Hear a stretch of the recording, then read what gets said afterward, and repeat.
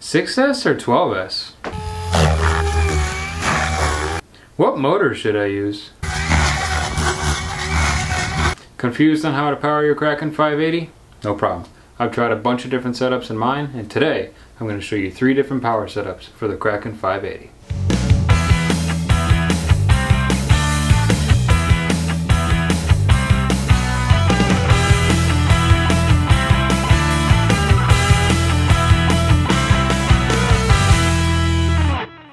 There are really 2 main ways that you can power the Kraken 580. You can either use a 6S power setup or a 12S power setup. And today I'm going to show you 3 different setups that you can use. For comparative purposes, I'm using the exact same helicopter for every flight, the exact same V-bar setup, and SAB 570mm main blades. So first up is going to be a 6S setup. I'm using a Lightning 4025 1120 kV motor with a 22 tooth motor pulley. This is the stock gearing with a 6S power setup, so let's go see what it looks like.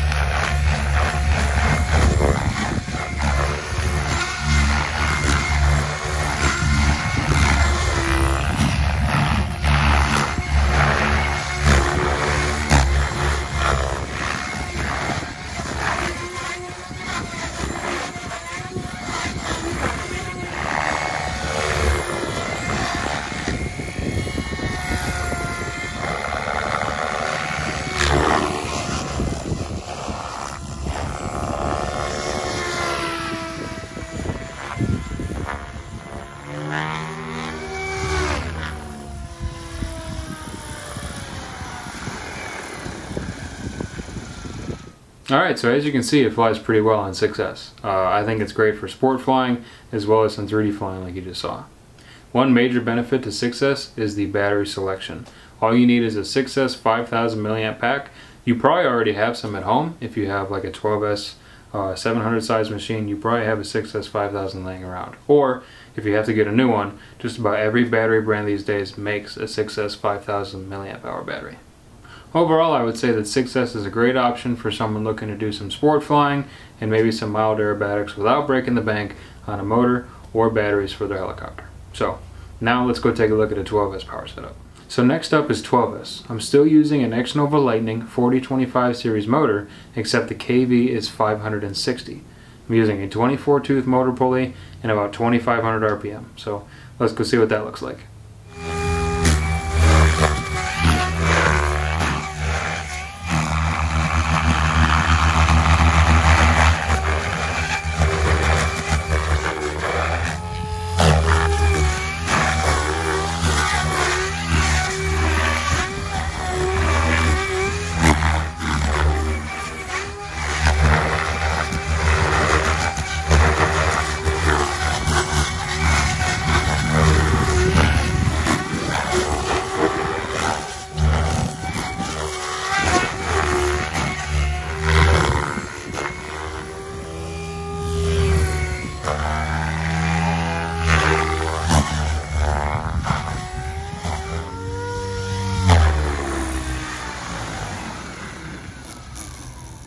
So as you can see, this thing is just an absolute beast. 12S is obviously my preferred setup. It has basically unlimited power, so to speak. It's just an absolute animal on 12S. With the setup that you just saw, I get about 3 minutes of flying out of it. For reference, I'm using 2 6S 2700 milliamp hour OptiPower batteries. For batteries, I would say stay between 2700 and 3300. The 3300s are really great if you're going to run up to like 600mm blades, but for 570s, I like to stick to 2700 because I think that's a good balance between flight time and flight performance. So what's the difference in the air? Clearly the first and foremost is the power. I think 12S puts out a lot more power, a lot more torque, a lot more grunt overall. When you really want to lean in on the pitch, 12S is just there. It just keeps putting out power. It won't really bog down as much. Obviously it kind of depends on your setup and your gearing and all that, but 12S is just an absolute beast. However, with 6S, if you get a little heavy-handed on the pitch, it'll start to bog a little bit more. As far as characteristics go, I think 6S kind of feels a little bit lighter in the air, at least to me. If you come to a hard stop and want to switch and change directions, I think 6S does a little bit faster compared to 12S, but the difference is kind of negligible. So clearly for me, 12S is the way to go because I'm looking to get as much power out of my 580 as I can. But you know, it's all up to you. I mean, I've flown 6S for a really long time before and I loved it. I mean, it's just kind of a different feeling, but right now I'm flying 12S and for me it's the way to go. So the next comparison we're going to make is kind of an untraditional one. We're going to set up the Kraken 580 electric to have a similar amount of power to the Kraken 580 nitro. So on the electric model I have an Xnova Lightning 4020 1200 kV motor with a 19 tooth pulley, and on the Kraken 580 nitro I have an OS50 Hyper engine, which is like 15 years old by now. They're both spinning 2180 RPM, they're both running about the same amount of pitch, same blades and same everything. So first we'll show you the electric and then we'll show you the nitro, and then we'll come back and compare.